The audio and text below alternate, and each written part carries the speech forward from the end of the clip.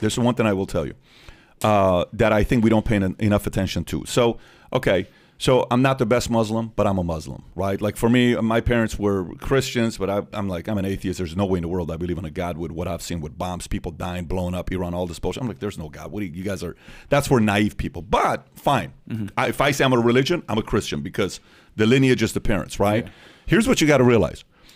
If your mom says what she said to him, that's the Bible. Meaning your mom becomes your God. Let me unpack that a little bit, and I may be wrong. Just hear me out. Yeah, sure. If a mom says, "Be careful with these Western girls. Be careful with this, and be careful with that. Be careful with that," and the form of affirmation was like not once, not she's probably told you that many times. Affirmations work, and then it sticks. So for me, when I was, my dad and my mom got a divorce. So it's a slightly different story. I don't know. They got divorced twice. And they were like legit wanted to get a divorce, but they kept coming back because maybe this is going to work out. But they finally got a divorce 20 years later. And my dad is a similar philosophy to your mom. So my dad and your mom are very similar, okay, with what he says. Don't waste your time with all these girls. And let me tell you, all the girls lied and all the girls. And you got to realize, my dad is my hero, and I love my dad. My dad's probably listening to this right now, cracking up with he's same on my at the house. Yeah. So we got a great relationship together. But one day he kept saying this, you know, women are this and women are that and women are this. And a relationship goes bad. Relationship goes bad. Relationship goes bad. Relationship goes bad. And I'm finally like, screw this. I'm just going to go play and all this other stuff. And I'm like 26, 27, 28. And then we had a moment. And here's what the moment was. I start reading God knows how many books. I'm devouring books left and right. That became my, like, if I'm not going to church, my books became my God. At 25 years old, I eventually went to church, and 25, 26, whatever it was, 2004 is when I kind of started putting my life a little bit more together, trying to live by some values. But here's what happened. One day my dad and I had a moment. I sat there and I said, okay, we give a little bit too much credibility to our parents to know everything, and they don't. We give a little bit too much credibility to our mom and dad that they know it all. And at one point, we have to question, like even my kids, they have to question some of my philosophies and say, Daddy, I don't know what the hell you're talking about when it comes down to X, Y, Z. Fine, question it, right? So I sat there and I said, do my parents love me? Check, okay? Do my parents, without them, there's no way I'd be in America. I'm indebted to them for the rest of my life. Check. My parents' food, do I love it? 1,000,000% check. Do I enjoy their company? Check. And I went through all this thing. Do they know how money works? Hell to the no. So that's an X, right? Same, yeah. Okay. Do they know the 17 keys to marriage? No. Okay. Do they know how to eliminate their in-laws from getting involved? Hell no, because their in-laws were a little bit too involved and they kind of screwed the whole thing up.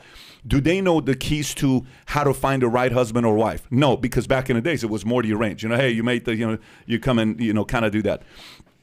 And then one day I come on, my dad's like, let me tell you, all girls are this. I said, Dad, stop. And we had this, he knows the scene exactly. So Dad, I don't want to hear it anymore. I don't want to hear this anymore. Don't pass down your limiting beliefs to me. You got to stop. That's your limiting belief, okay? If that was your limiting belief and you had a bad marriage or a bad life, I don't want to hear about it. That's yours. I love my mom. I love you. But I don't want that to be me. Do you want me to also go through the same life? He said no. Then stop saying that to me. So we had a very, and I'm underestimating what this was. It was a very heated moment. We didn't talk for a week. A week later, this is why my dad's my hero, because he's able to do this. He comes to me.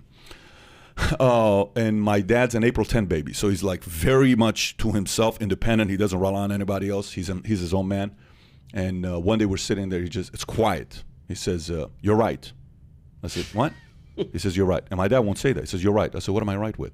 He says, you're right. I've thought about it for a week. You shouldn't let my fears pass down to you. You're right. And I'm like, holy freaking moly, right? I got the chills all over my body because I love this man. I love my mom. I want to live a good life. I want to one day give you grandkids. But my dad also said the following thing, which is exactly, I can't say the whole thing, what he said. He said, listen, before you get married, date every single nationality. Do it in every place you possibly can. He would say, if you can do it in the phone booth. I said, it's not the 60s. There's no phone booth here. He said, you know you've made it when you've done it in the phone booth and, you know, playing all this other stuff he goes through. Then when you get that out of your system, then it's a little bit more where you're not going to be sitting there saying, hey, you know, I kind of feel like I missed out. Then later on, you're like, I kind of missed the party life. I'm definitely not going to have a reputation. I have missed the party life.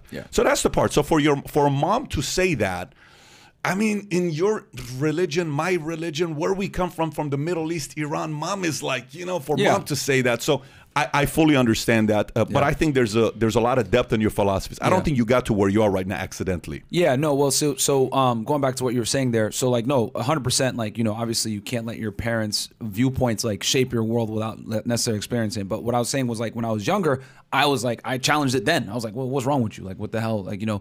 But as I became older, I just saw it through my own natural experience. What she said was true. So it was a little bit more profound for me because I saw it through my own experiences. Because at first I was like, I don't know what you're talking about. Could that be selective, though? Could that be selective? Could that be just accidental? I wish it was, man. But it's like. But you're young, though. You're 32 years old. You're still young. So here's the thing. So so at this point we've interviewed well over 1,000 girls. Yeah. And we've noticed that there's certain trends and certain mindsets, certain beliefs, certain Software, type hardware. of And we always say, you know, just because the hardware is different does not necessarily mean the software is going to be different. The software is almost always the same, but the hardware is different, right? And what I mean by that is that in general, there's this a belief system in first world countries, you know, where feminism is strong, where women think that they're equal to you, or a lot of the times they don't necessarily want to do certain duties that women used to do before. In other words, your roles as a man are static. You're expected to be masculine, the protector, the provider, etc., the leader, but her roles are negotiable. She can pick and choose when she wants to cook. She can pick and choose when she wants to be feminine. She can pick and choose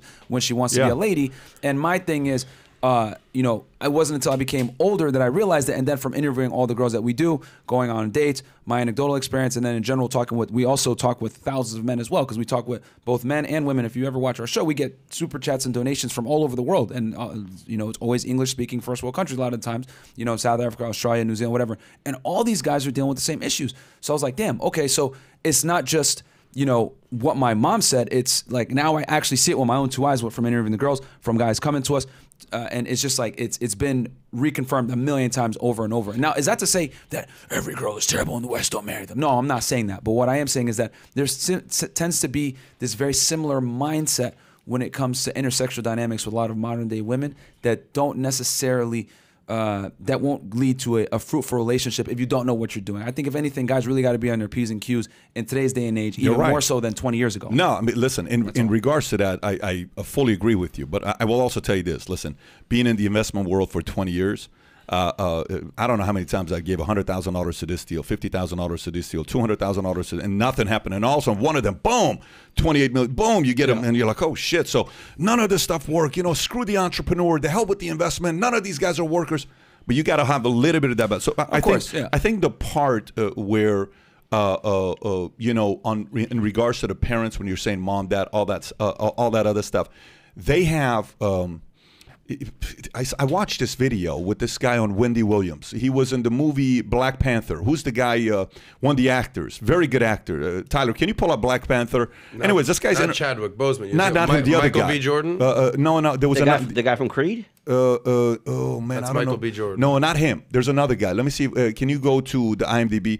Anyways, he's on Wendy. Go to the top because the pictures are the cast. Yeah. Daniel? Which one it is? Man, I don't know who it was. Anyways, a guy was on Wendy Williams, and when he's telling Wendy Williams, when I tell you to make a sandwich, you make me a sandwich. Remember, who is that guy? I forget his name. Anyways, but I know it was what about. a great back and forth. So he says, when I tell you, woman, when I tell you to make me a sandwich, you make me a sandwich. He's being serious? He's being dead serious. To who? To a woman on stage? To Wendy Williams. She says, when I tell you to make a sandwich, woman, you make me a sandwich. Like, I'm not going to make you a sandwich. Oh, okay. Let me get this straight. So if we go out to dinner, do you expect me to open the door? Yes. When we go out there and take care of the bill, do you expect me to pay for it? Yes. So when we go out there and fight breaks out and somebody says something, do you expect me to go? I expect you to punch him in the face. Well, then when I expect you to make me a sandwich, you make me a sandwich. Yeah. Do you agree with him? I do.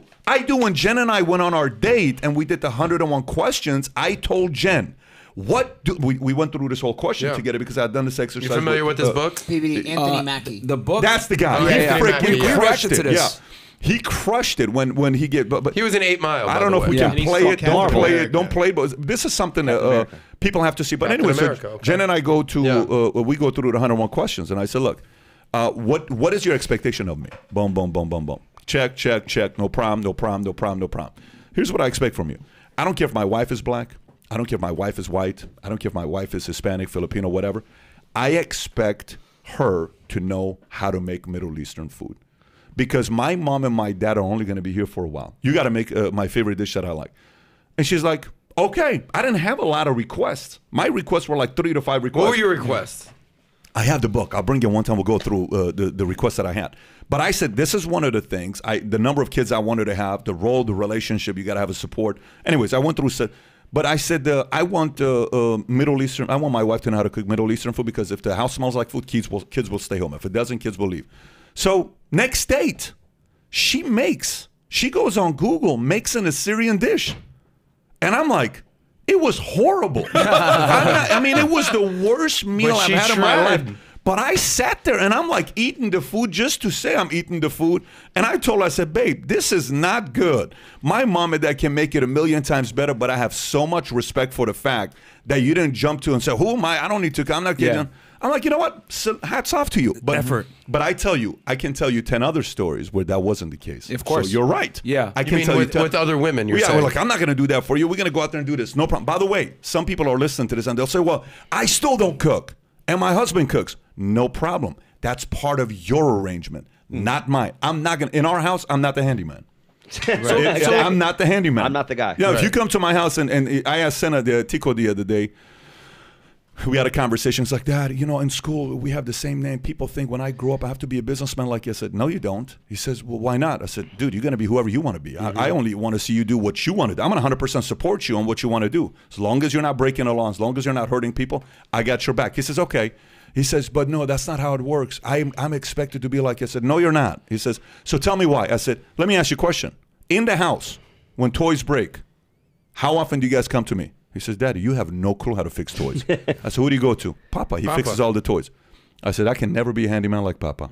I said, and I'm totally comfortable with that. We all have a certain strength, meaning there is that understanding of what you expect from a girl that may be different than his, than Felix's, than yours. If you enjoyed this short clip, click over here to watch another short clip. And if you want to watch the entire episode, the entire podcast, click here.